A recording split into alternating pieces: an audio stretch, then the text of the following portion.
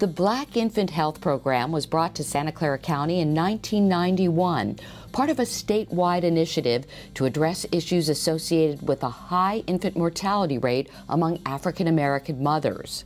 If the infant mortality rate is the highest in the African American community, the community's health suffers overall. Reasons for this include elevated stress, social circumstances, and racism. The classes focus on nutrition, managing stress, and building healthy relationships with their children. She learns a variety of things based on a state-provided curriculum that's culturally sensitive to African American women.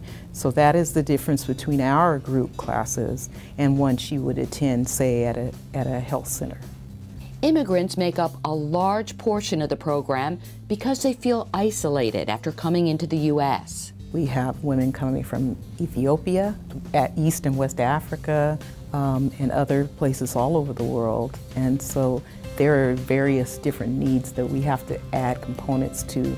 The program connects African American mothers with family health advocates who can advise them how to deal with their situations. I felt like they were genuine.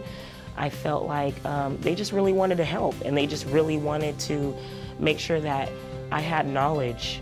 The program brings me back because I learned so much information on how to prepare for the first one that I felt like it wasn't enough.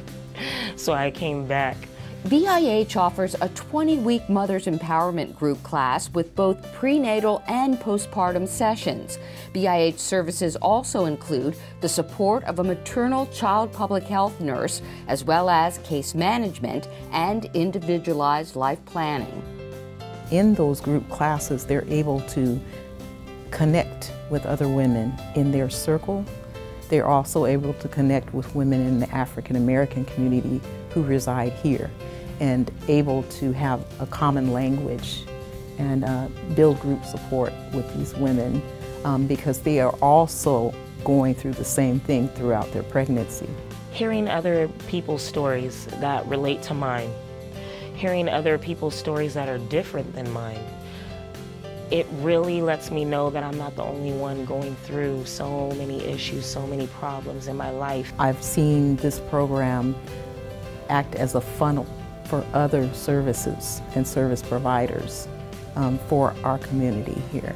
So a family who may have had a pregnant mom in their family, someone who has came through our program, knows about us, may refer someone else to the program who needs a service that we don't necessarily do, but we know where to refer her to.